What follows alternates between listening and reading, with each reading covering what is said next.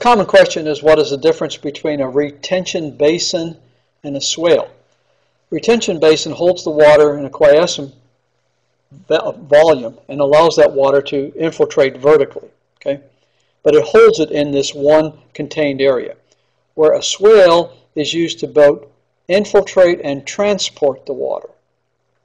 And that's where you get the less, because of the transport function, you get less infiltration rate than you normally get if the water was only sitting there vertically.